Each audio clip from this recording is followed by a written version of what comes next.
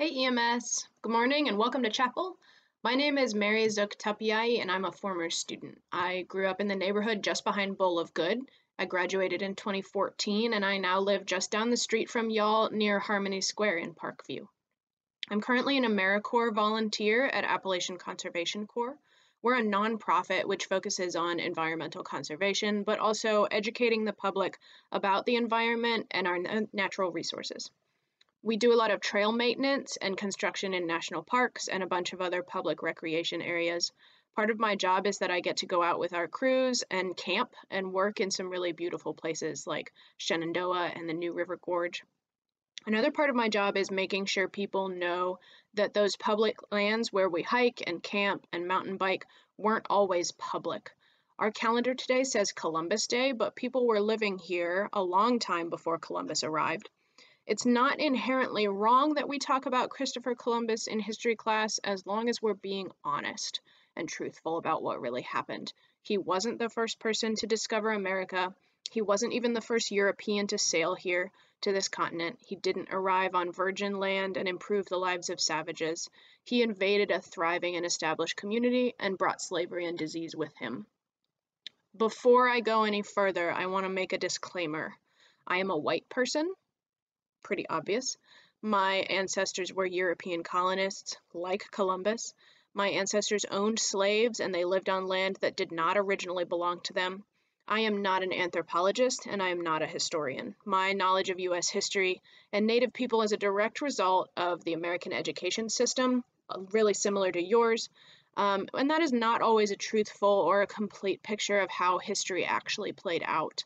I thought I knew about local Native Americans because in elementary school I learned about Pocahontas, but she didn't live here. She lived over on the coast near Jamestown. All the information I know now about Native peoples in this area, in the Shenandoah Valley, I had to go out and intentionally look for. It did not come to me naturally. This is an ongoing process, the learning process. Researching Indigenous groups isn't always easy because many of their languages and histories have been lost, primarily due to that forced assimilation process by European colonists. Native people weren't allowed to speak their native languages in public, and so over generations, a lot of those names and histories were lost. So that makes it hard to just Google things.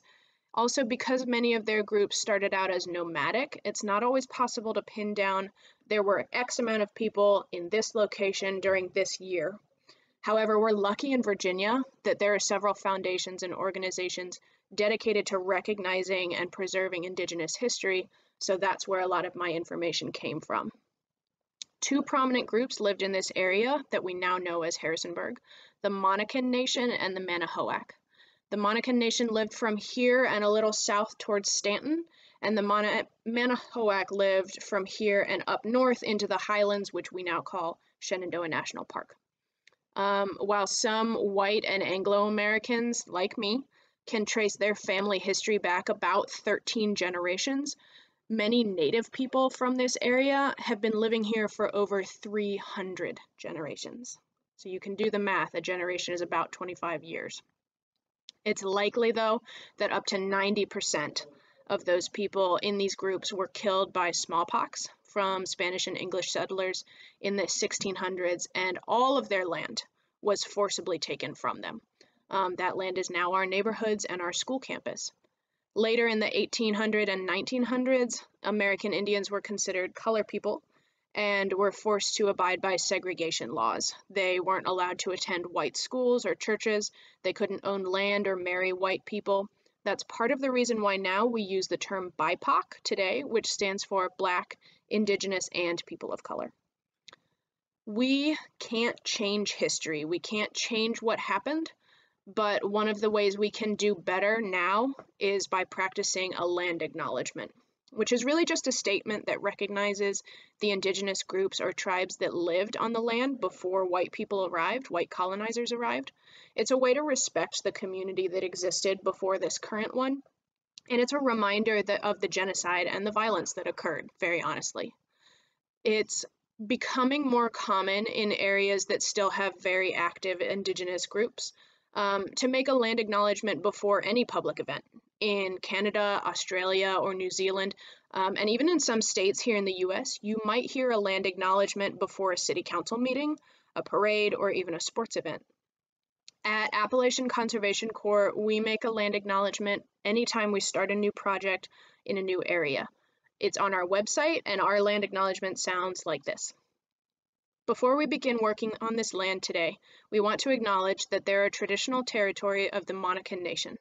As we work to preserve and protect our lands, we believe it is crucial to be mindful that our now public lands were once home to thousands of Indigenous communities who were eradicated from their homes. If we do not recognize this piece of history, then we feel we will never be able to truly foster an inclusive environment for all to feel welcomed and valued, and to have a positive experience working directly on our lands. I can't cover everything I've learned in this chapel period, and you really shouldn't take my word for it anyway. I hope you can do some research of your own in your classes. If you're interested, there's a lot of information out there if you look. Again, it's hard to just make a cold Google search of Indigenous people from your area, but I've sent a handout to your teachers with additional resources, and the best place to start is the Native Land Map, where you can plug in a zip code and it will show you roughly the area where various Indigenous groups once lived. This will give you a better idea of what to Google and where to look for more info. You can also email leaders of Indigenous tribes. They're still around today. The Mennonite Nation is still pretty active today in this area. You can send emails to their tribal leaders, and you can learn more about them at the Natural Bridge Museum. I'm not here to make you feel guilty about being white or for being descended from colonists who stole land. That's not the point today. The past is not your fault, and you can't control where you grew up or who raised you. You cannot change what's already happened, but it is your responsibility to learn the truth and to adjust your behavior accordingly. When you know better, you do better, and that creates a cycle of growth which will improve your relationships and your community. It's also important that we, as Christians and followers of Jesus, acknowledge other cultural groups and races because we believe that all humans were created in the image of God. I think it would be so amazing if EMS incorporated land acknowledgements into your school culture.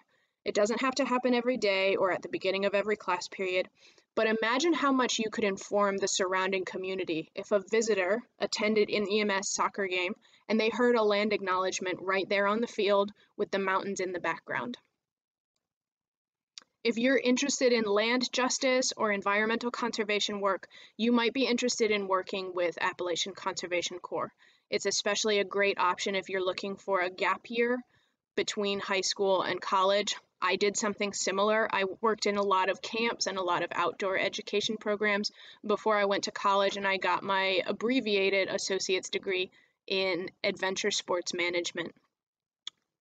Appalachian Conservation Corps is associated with AmeriCorps, so our volunteers get really awesome benefits like health insurance and a living stipend, and also help paying for school and job training.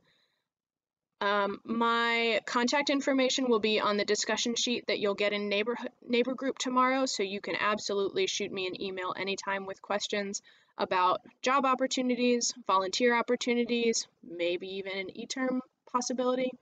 Or if you just have questions about Indigenous land or land acknowledgements, you can holler.